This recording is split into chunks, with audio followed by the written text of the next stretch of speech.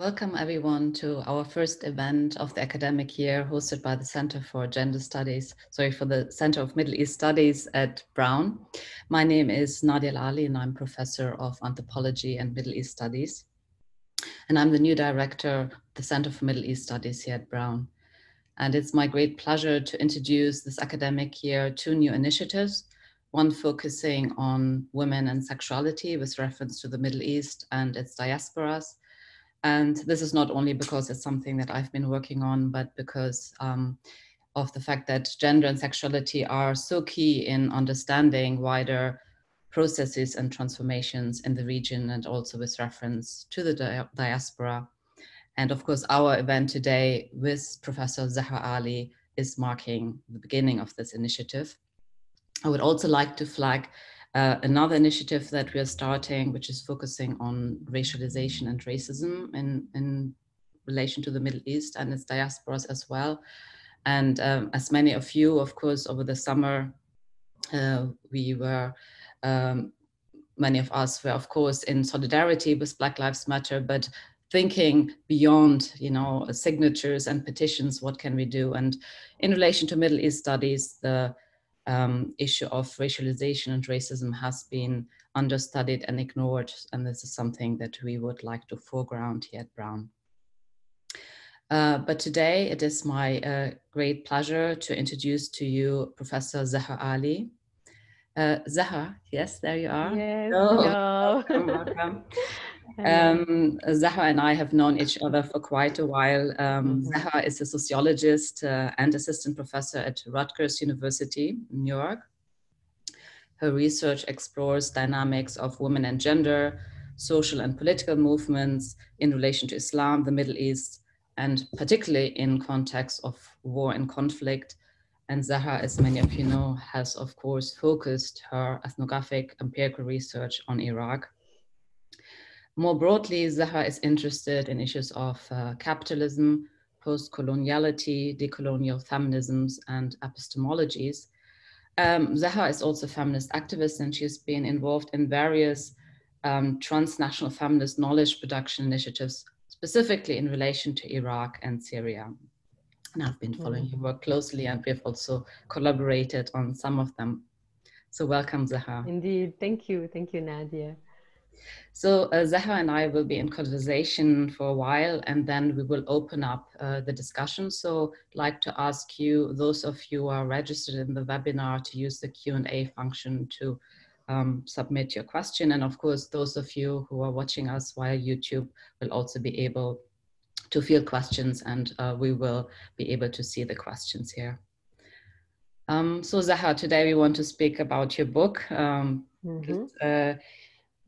I mean, for me, the book is providing a big contribution to the study of contemporary Iraq, while of course also enriching our knowledge in terms of women and gender studies with reference to the Middle East, but also more broadly.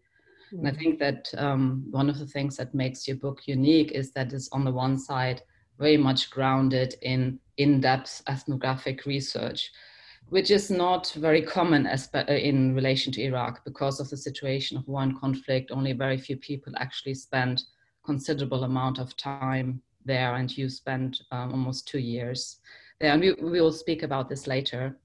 But while your book provides us with a narrative and analysis of Iraqi women's activism post-2003, and also providing a historical context, it also contributes to debates around gender and nation, gender and nationalism, war and conflict. So I want to unpack some of these issues with you later on. I guess I'd like you to kick off this discussion by sharing with us what you see as the main themes of the book. All right, thank you. I mean, first of all, I would like to say thank you so much, Nadia. It's such a pleasure to have this conversation with you. Of course, I would have preferred to have you in person, but I also want to share the fact that, I mean, really, it's your work that has inspired my work. I was a master's student when I first read your book. So untold stories, right? And then I approached you. I was a very shy master student at the time, and I came to London at SOAS, and I approached you, and I was kind of thinking of starting a PhD, and it was very early on. It was even before settling and living in Baghdad that I met you.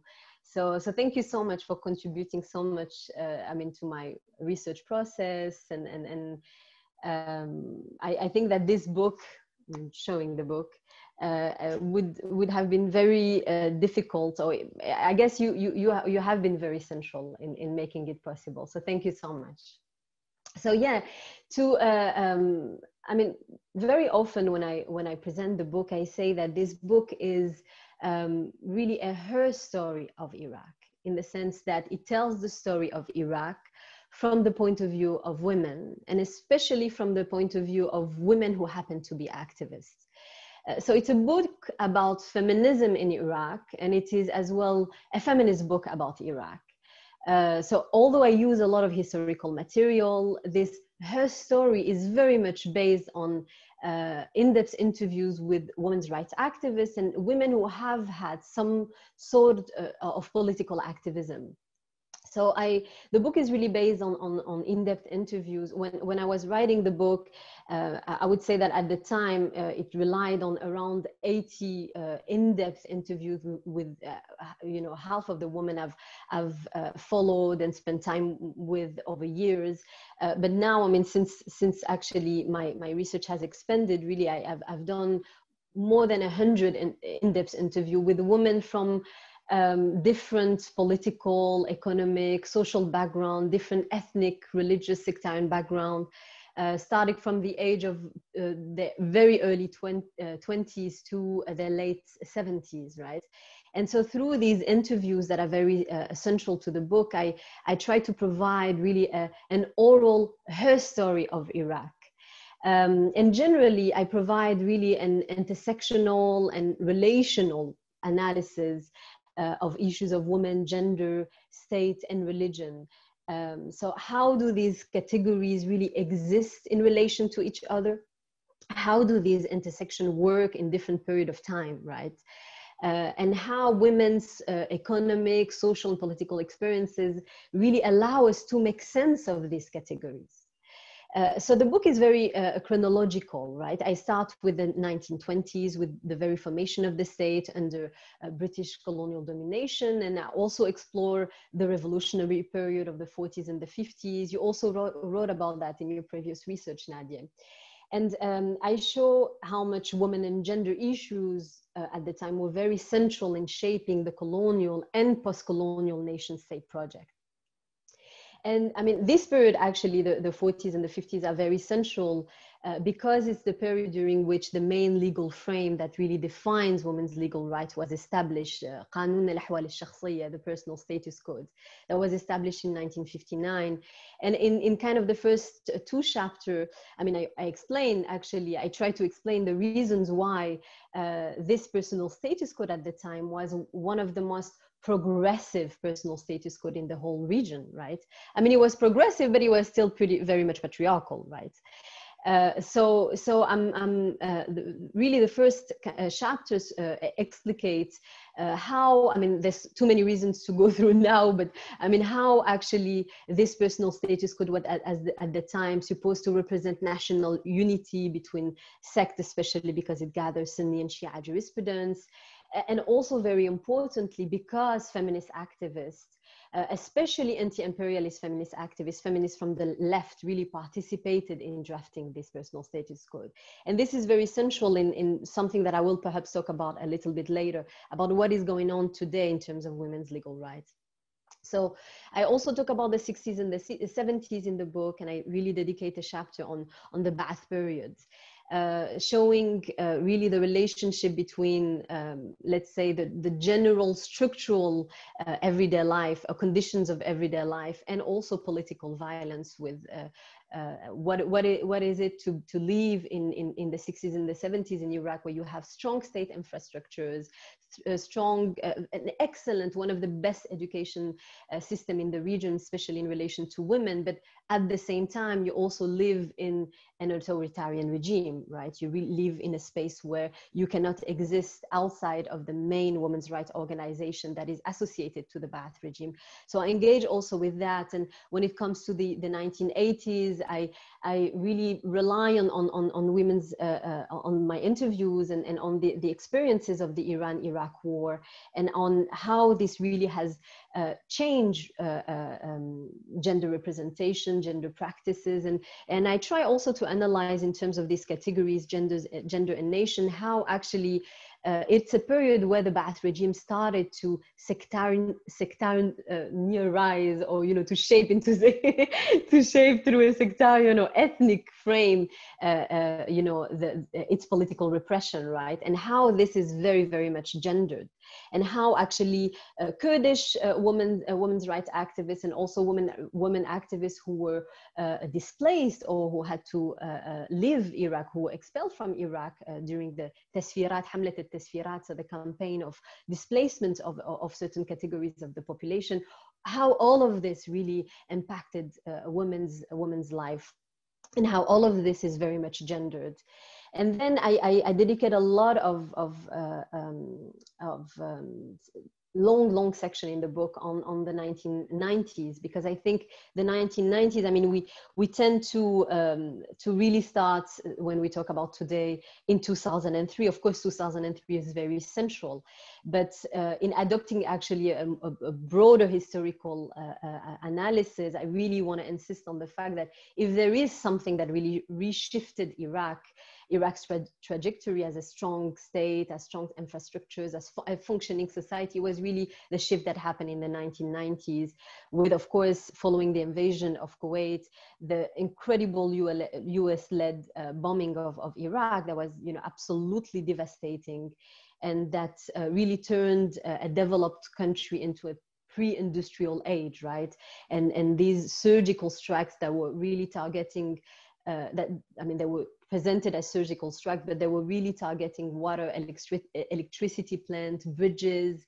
And then after this devastating campaign of bombing, what is called by some scholars the invisible war, which is the UN sanction that we should actually call the US UN sanctions, that because the US administration played such a central role in implementing these horrible sanctions that plunged the country into survival.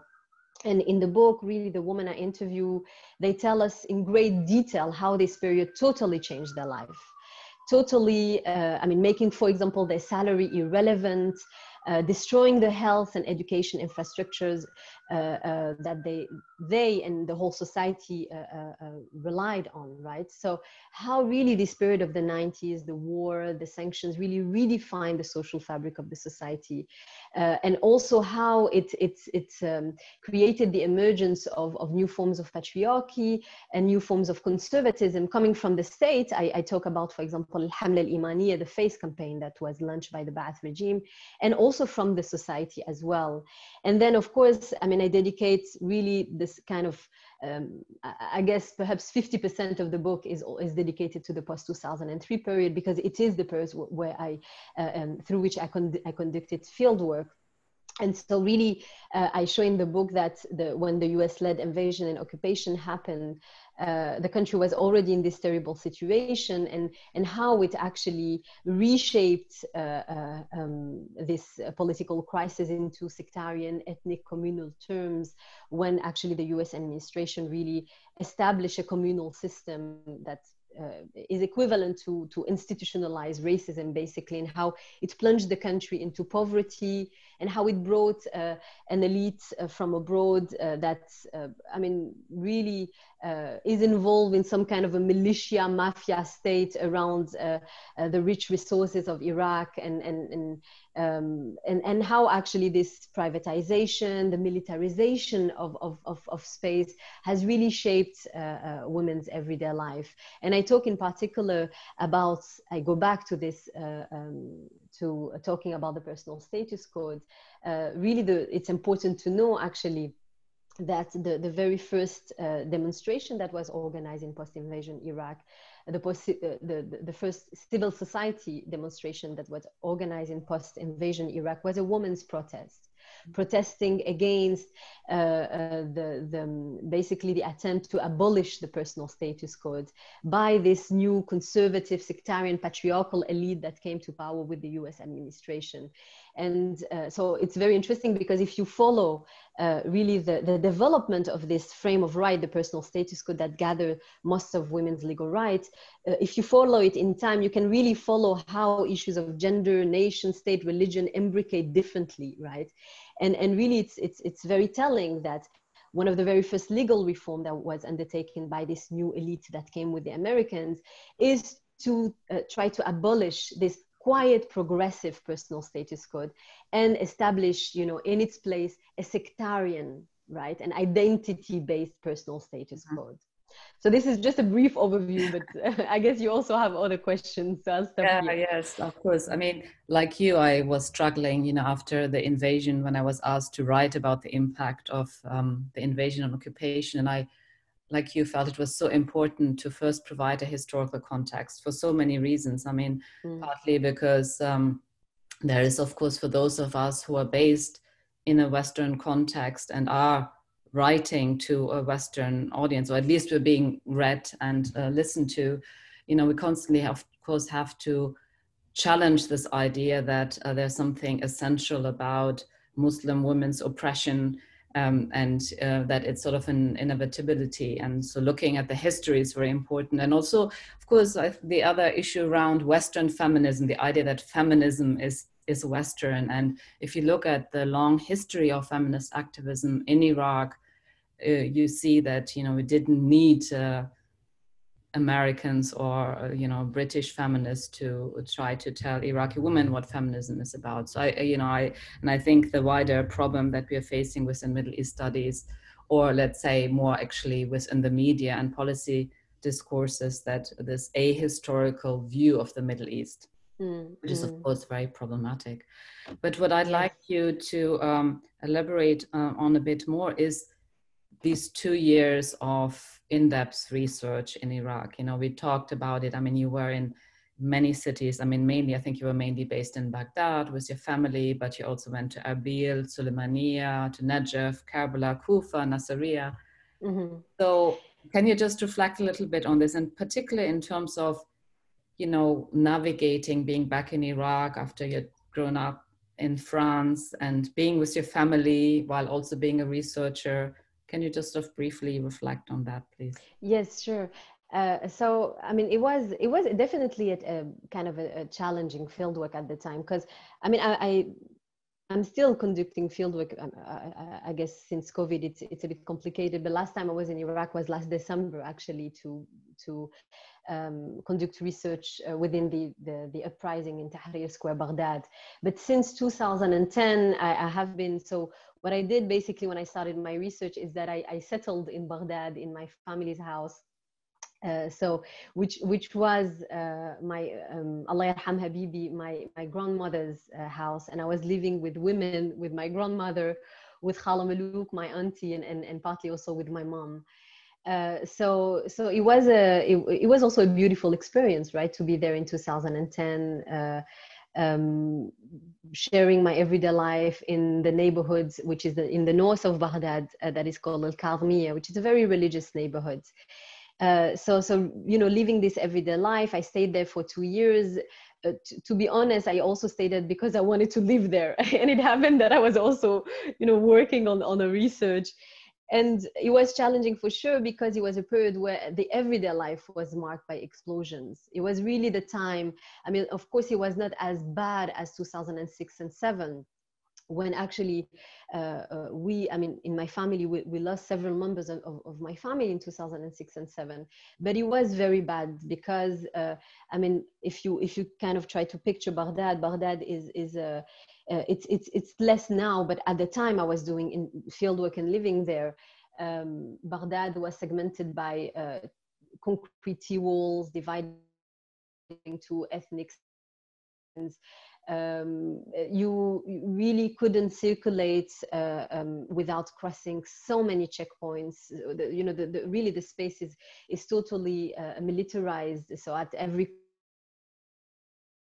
Sorry, I think that Zahra is frozen. I hope she'll be able to join us in a moment. So I know that she spent quite a bit of time in Baghdad. The other issue that I'm hoping to discuss with her once she joins us is the tension between being an activist and being a researcher, and particularly in the context of the fact that the diaspora played a very complex and complicated role with respect to the invasion and the occupation of Iraq. And so, you know, many of us who were outside had to take position in terms of, you know, sanctions, invasion and occupation. But then being in Iraq, you know, might have sort of shifted our perceptions. And so when Zahra first came to me, actually, when she was still an MA student and wanted to work with me on her PhD, she wanted to look at the dichotomy between secular and religious feminism. That was her main aim to explore. And as she went, I mean, I also found that in my work is that distinction actually didn't hold true anymore, but it's a distinction that she thought was important as she was based in Paris, where of course there was a big backlash against Islamic feminism. And I was also going to ask, I hope Zahra will be able to come back, that Zahra actually played a very important role in France in terms of debates around Islamic feminism. And so this was kind of the lens that she brought with her as she was going to start her research in Iraq. However, in Iraq, that distinction did not really hold true, in the sense that the positions between secular and Islamic feminists was much more blurred than it would have been in the diaspora. The emergence of women's organizing, the mushrooming of women's organizations is another aspect that Zahra has illustrated quite broadly in her work. That I can also speak, because I don't want to speak for Zahra. I will say a little bit about my own work on Iraq. So I found that in the aftermath of the invasion, Iraqi women were really trying to take part in this new construction of Iraq, whether they had been pro-invasion or against the invasion. And they tried through initiatives, civil society organizations, but also NGOs, informal organizations, to mobilize against the increase of gender-based violence that we've seen since 2003.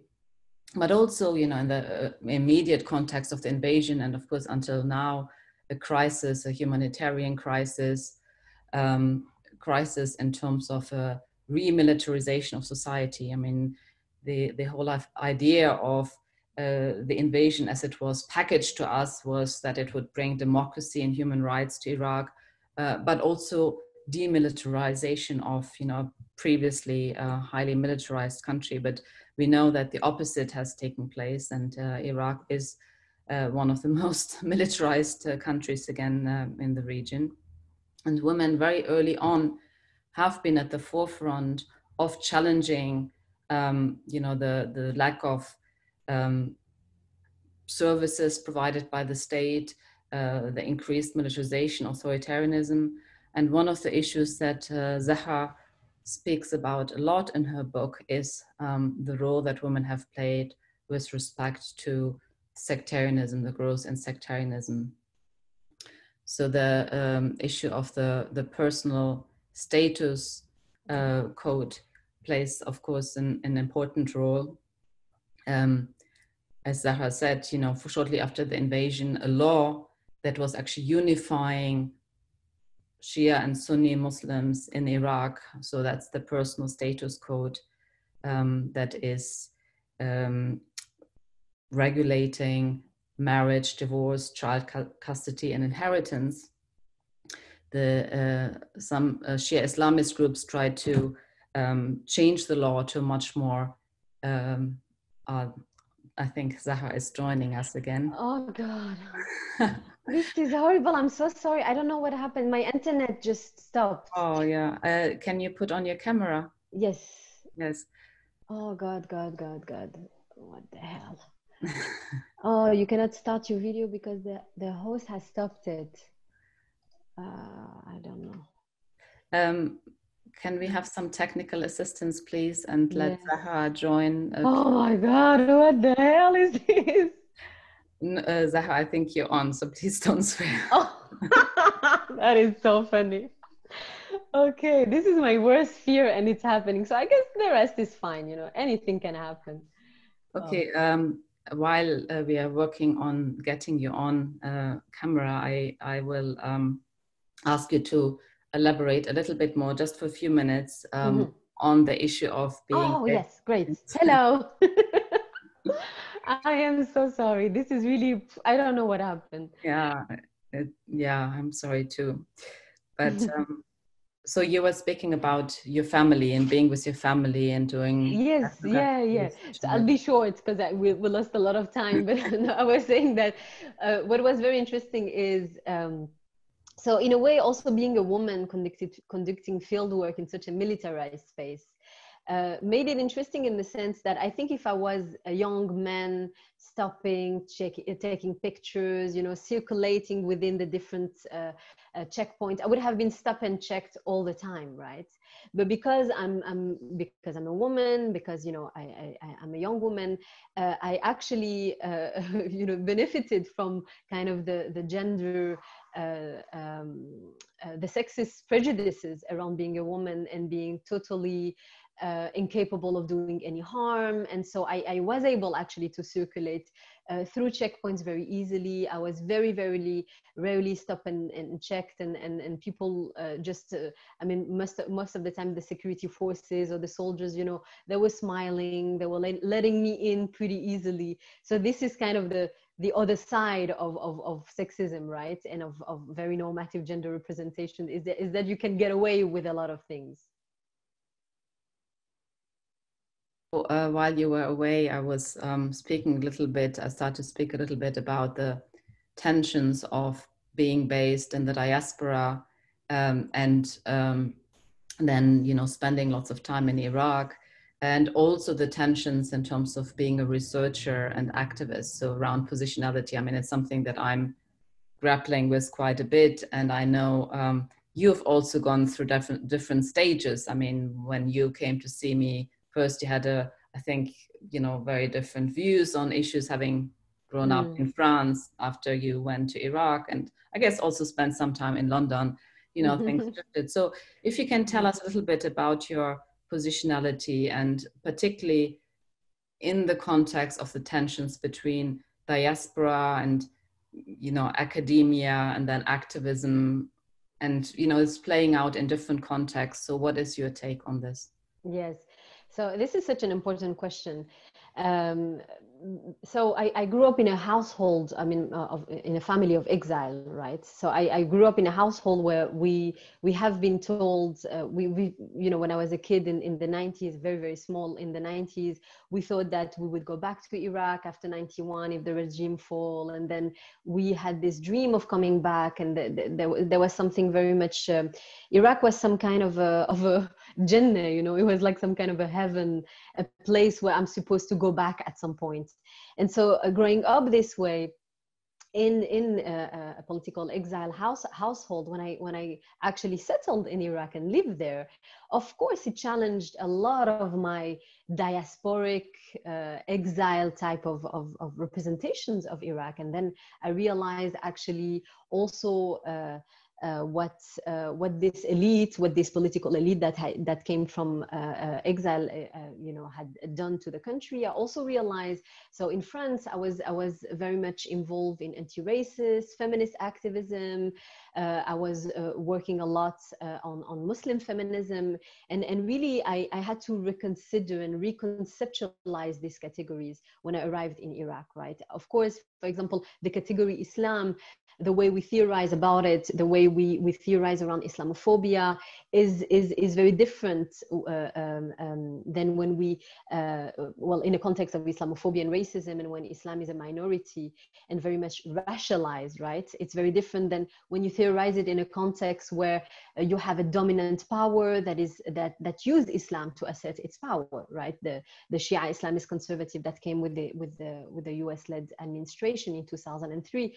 So you kind of have to reshape your categories, and also just generally, I think that when we, as a sociologist, I'm also very much an ethnographer, and Nadia, you are an anthropologist, and you know how much doing research, doing in-depth research. So before, let's say, I settle in Iraq, I'm a feminist activist. I have all my dreams, my representations, my idea of what feminist is and should be.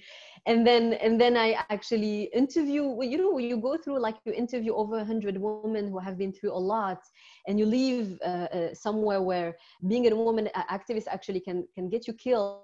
You kind of reconceptualize a lot of things, and you reshape your own thinking. So I definitely had to think of this a lot. And I guess perhaps also maybe a little bit the work of Stuart Hall, but in my more intellectual, perhaps even more, I would say, philosophical kind of trajectory, I think that the work of Edouard Glissant really helped me to make sense of my different positionalities, because positionality is also something that changed, right? That according to our experiences. And I think that Edouard Glissant's Poétique de la Relation really helped me in trying to make sense of how we actually how we can theorize, and at the same time, so we raise categories, so gender, nation, state, religion, but at the same time we stay open to the fact that these categories are constantly changing. And we as researchers, something that I actually it's the way I teach sociology as well to my students, to my undergrad students and my master's student too, is really to consider positionality as who you are reading, right? For example, the author you are reading are socially, economically, sexually, racially, ethnically positioned, but you as well, who, when you're reading this sociological text, you are also positioned, and it's a difficult thing, especially when we are activists, because as activists we also have kind of a whole ethical consideration, like we also have a certain type of ideological frame, right? So it's something that I'm struggling with, but I'm trying to theorize, and I'm trying, just as you do as well, to think of, especially when it comes to feminist knowledge production, especially because, I mean, since now I'm I have a tenure track university position, so I'm not the young researcher I used to be when I was just a precarious PhD student. And I also realized this, and I realized the impact of the knowledge that I produce, right? So how do then I make sense and also do justice to all these women's rights activists with whom I have talked for so many hours, spent so much time with, and who are at the center of my research. Yeah, and actually I'd like to follow up on that, which is so the feminist activists that you talked to, which played a very important role in trying to challenge, some of the developments when it comes to increased militarization in Iraq, a return to authoritarianism, the sectarianization of Iraq. So can you tell us a little bit more about these feminists? Who are they? What are they doing? What are some of the divisions within the feminist movement in Iraq? Well, I mean, feminists in Iraq or feminisms in Iraq are as diverse, heterogeneous, contradictory, right, as any feminist movement around the world. Of course, there are specificity to the post-colonial context, to the fact that it's a context that has experienced so much wars, destruction, and so there are certain issues that probably get exacerbated. So in trying to make sense of all of this, I draw certain categories. I talk about the feminists who are kind of NGOs, in the sense that because, and you write about it in your book, What Kind of Liberation, Nadia, when you talk about this huge network of funding and money that was dedicated to women and gender issues and so-called democratization in the frame really of the occupation, right? So in order to kind of justify this colonial occupation as a campaign to liberate women in Iraq and bring democracy. So of course there was a lot of money, a huge amount of money. So the first years of the invasion, of course, I mean, you have a situation where the state has collapsed, right? The debathification, the invasion itself has destroyed the state. So you are women activists. Some activists who were living abroad came back, trying to, with this great intention to build their country, and other activists who were there had totally different experiences, right? Because they were living under an authoritarian regime.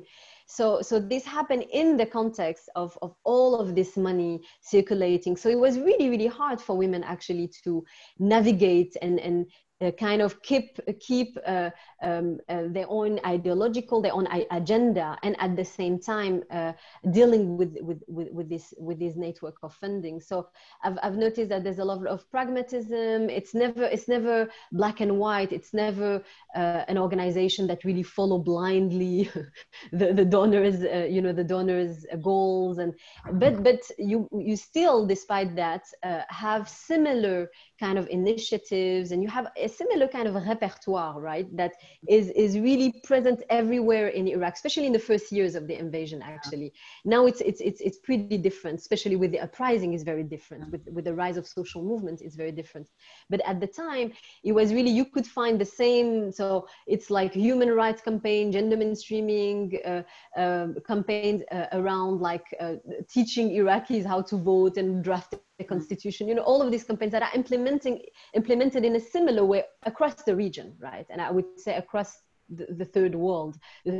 So there are this thing, and I also show in my research that, interestingly, this has also made the borders between secular and religious or Islamist activism very porous, because you had the same campaign that were implemented among secular activists, or so-called secular, because I try to complicate, of course, the notion of secular and the notion of religious, and go beyond this dichotomy.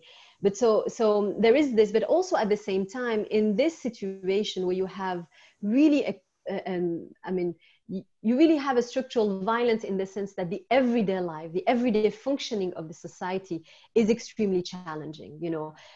Very little electricity, access to running water, really failing state infrastructure. So you have women who are also organizing as and acting as substitutes of the absence of state institutions. So this is more happening at the grassroots level, right? So you have of course work, at the legal level, all these work around adopting like a law sanctioning domestic violence. You have a lot of work done around قانون الأحوال الشخصية, the personal status code, of course. But you also have on the other side a lot of grassroots work on how to help a family access to electricity, running water, and also, also how to tackle sexual violence. So you have different strategies. You have certain organizations that try to kind of act as partners of this very failed state, and who would tend to, so for example, you have the Iraqi woman network, شبكة النساء العراقيات, who is really working towards trying to really convince, for example, al-marja'iyya, religious authorities, going to, and still doing that actually in the past few weeks, because the campaign to adopt a law sanctioning domestic violence is actually going on in Iraq until now. And so really knocking at doors, trying to pressure to kind of adopt this legislation. And then you have, you know, other organization. You have the Organization of Women's Freedom in Iraq, for example, that have really specialized in dealing with sexual violence and abuse, and has really at the grassroots level just open shelters that are considered illegal by the state, right? So it's really acting totally outside of the state. But you know, those are like kind of groups that are established or formally organized. But there's plenty of things. When I actually started to kind of extend my field work, I then really looked at youth initiatives, a lot of grassroots women initiatives happening in, you know, let's say all over the place, right? Because you have a situation where there's so much to do, that people organize in non-formal way, and around this notion of for example, al-Madaniyya, which is a notion that is really central in protest movement in Iraq and in the uprising, for example. Yeah, I want to get also to the more contemporary context in a moment, but I, you know, listening to you and having read your work, and also in relation to my work, that, as you said previously, I mean, much is not unique to Iraq. I mean, so much is unique because of the specific history, the specific histories of multiple wars and sanctions. And I agree with you that sanctions are so important in understanding post-2003 Iraq. But I think one of the dilemmas that Iraqi feminists are facing is a dilemma that feminists are facing throughout the world, and certainly in the Middle East, which is, you know, in how far to try to work with the state and try to reform and, you know, try to be involved in initiatives. I mean, often sort of on legal issues, but also on other issues around, you know, education, welfare, medical issues, in a situation where the state increasingly turns authoritarian, you know, militarist, sectarian, and becomes a problem, right? So how do we put then as feminists position ourselves? I think that's a big dilemma. And clearly in the Iraqi context as elsewhere, feminists have different strategies, and also those strategies might change over time as the context changes. Yes, yeah, exactly. I think and my more recent research actually on the uprising and spending time with protesters in Tahrir Square made me also realize how much also you know, it is also important to, I mean, renew our categories as the context is changing, but also I think that the uprising really pushed women's rights activists and a lot of kind of established feminists outside of their comfort zone, right? Maybe they're comfortable talking with the UN women, a lot of them, maybe they're comfortable talking, you know, about CEDAW and gender mainstreaming, and then you have protest movement that are very radical, that are asking for, you know, getting rid of the status quo and putting in place a whole new system, right? And then you have a new generation of women who are actually not affiliated to any organization and who are really, really at the core of this uprising. I mean, something that I say and that I think is very important, because I analyze the different, in my recent research, the different protest movements. So I analyze the 2015 protest movement, the 2018 protest movement. And for me right now, what actually made the very last protest movement of October 2019, what made it an uprising, it's the participation of women. And in Tahrir Square, if you speak to people, they tell you is when the women are here, the society, al-mujtama, you know, the society is here, right? And there are so many things to say, but really it shows that this specific type of protest that is spontaneous, that is not formally organized, is really actually happening at I would say a deeper level, because it's happening really at the societal level. Not really the legal or the political level in the sense of pushing people to vote or draft a constitution. No, it's happening, being present in the square and is something that is extremely subversive in Iraq.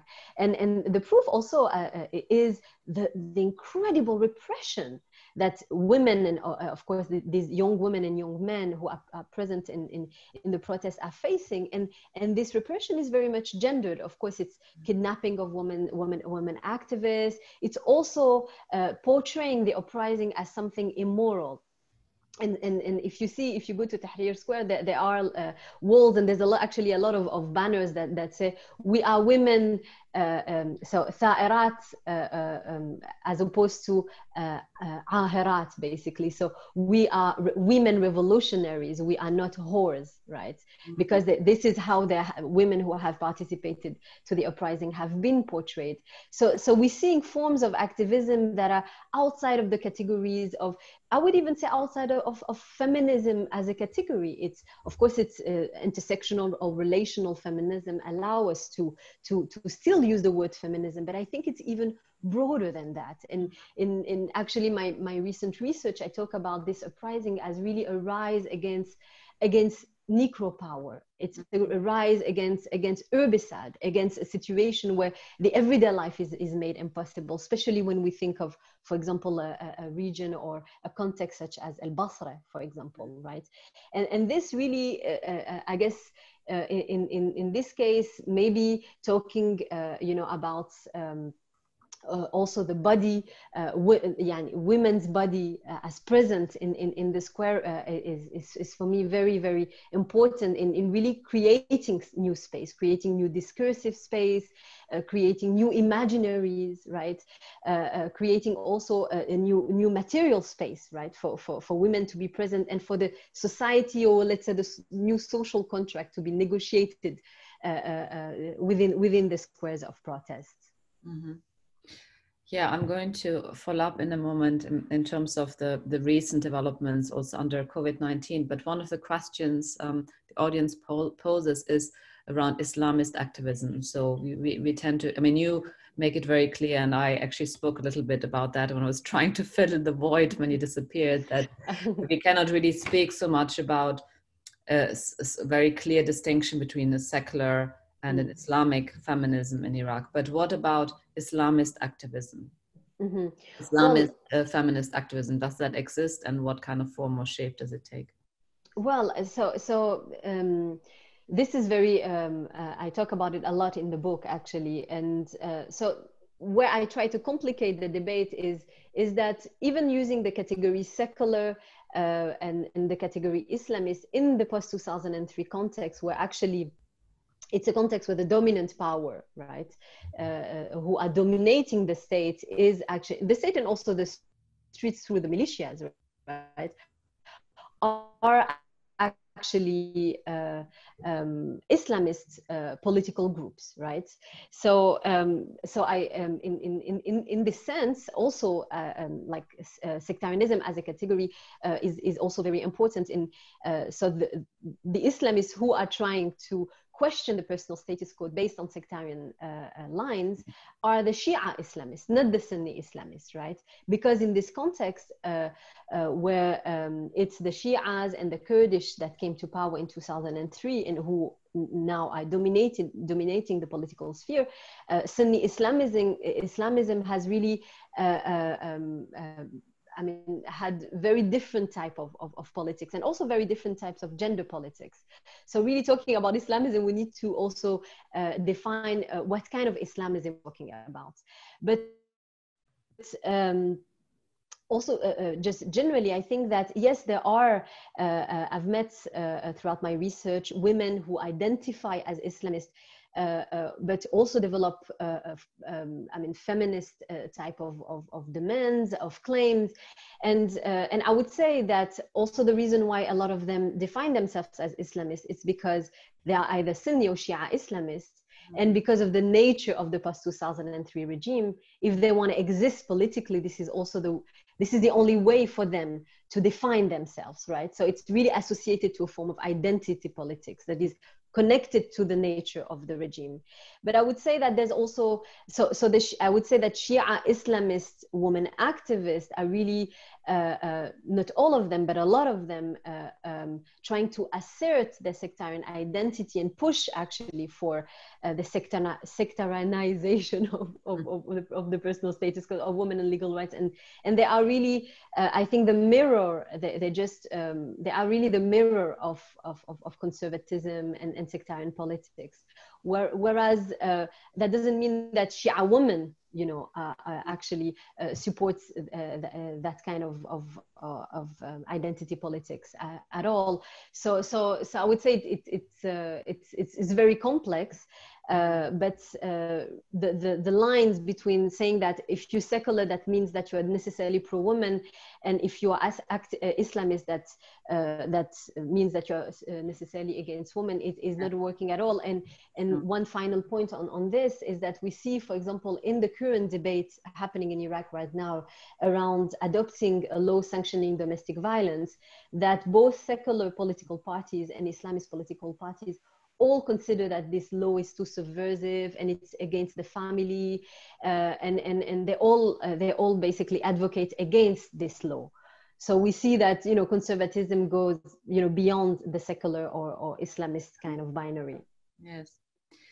So I'd like to share another question by Zahra Ali Klein, who is a senior in high school with roots in Iraq and Iran. And Hannah is interested in hearing more specifically about youth initiatives, female youth initiatives.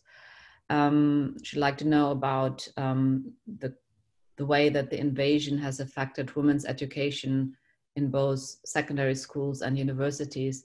And I guess in terms of female youth initiatives, it would be interesting to find out what's happening now, especially in the context of protests.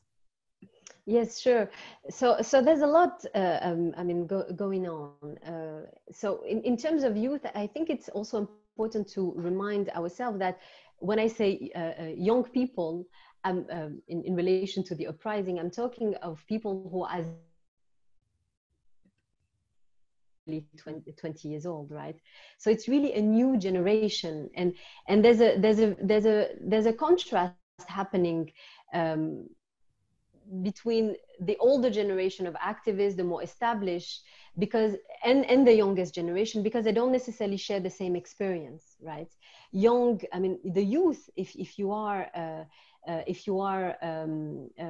20 years old in Iraq, you grew up in the sectarian war, you grew up knowing about the invasion of ISIS, you grew up in a country where you had very the absence, you grew up in a context where the state was very absent or dysfunctional or part of your everyday problem, right? And you also you have no experience of the Ba'ath regime, you have no experience of authoritarianism, right? So it's a different political imaginary that the youth, are being active around, basically.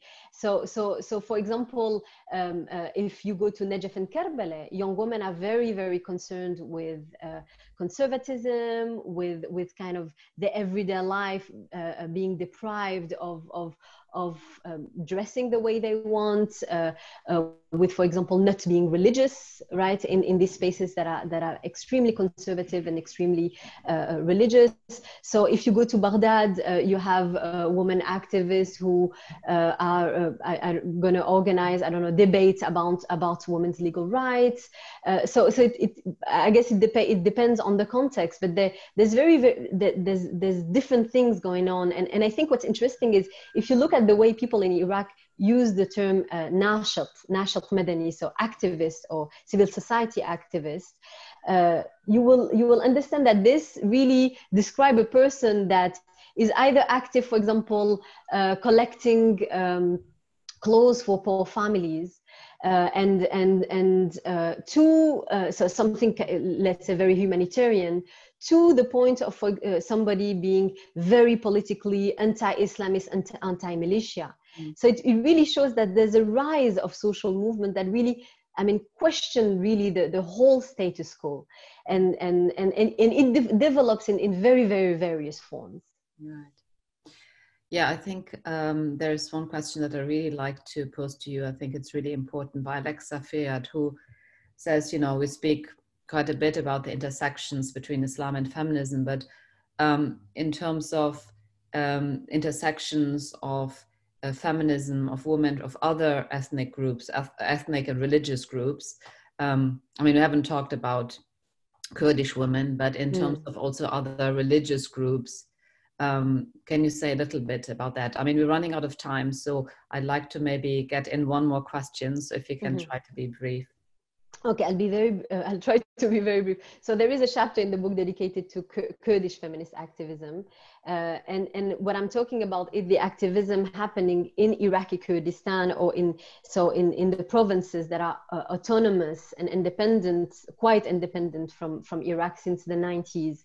So this is an activism that, of course, is connected to central Iraq, but has also developed on its own since the 90s.